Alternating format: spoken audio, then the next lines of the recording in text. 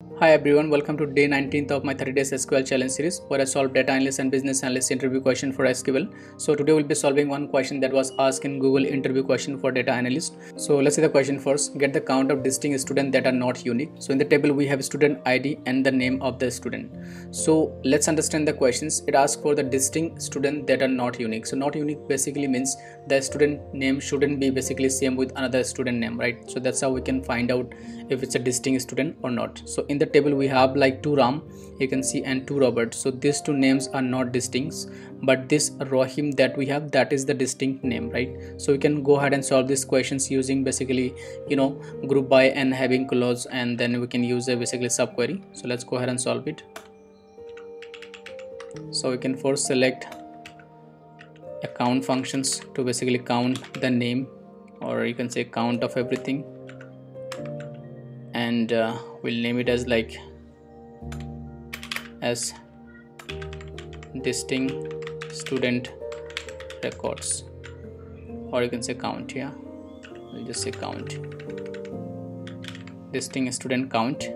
Now we can go ahead and use a subquery to basically use the having conditions.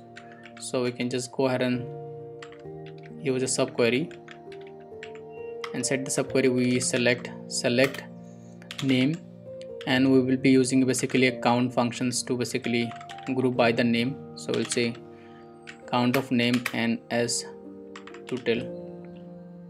That's fine, we can just skip it, and we'll be using from student names. So I'll just explain what I'm doing. I'm using a group by the name. So what I'm doing basically inside this subquery, I'm basically selecting the name, and I'm basically grouping these records by, and I'm grouping this row queries by the name, and basically taking out the counts of that name. So basically if the name appeared like twice, so this count will return like 2. If the name appeared thrice, this count will return the 3. So basically I'm grouping by each name. So if I just go ahead and run it, let's go ahead and run it and we'll see it. So now you can see I'm simply grouping by the name. So now this name, which is Robert, it is actually appearing twice, and the Rohim, that is also Ram, that is also appearing twice, but this Rohim appearing once. So simply we can go ahead and use a having filter now. Having count of basically name, having count of name is basically 1. If we just select 1, so we will be, what we're saying, if the name count is 1, then just return that, right? So this should basically return 1, which is name, which is Rohim, and the count is 1. Now using a subquery, basically we are just selecting the count of the total rows in this query, right? So we can just go ahead and use a name, which is subquery. Let's just delete it for now. If we just go ahead and run it, now you can see that it's giving us 1, because in the record we only have one name which is distinct and not unique with others.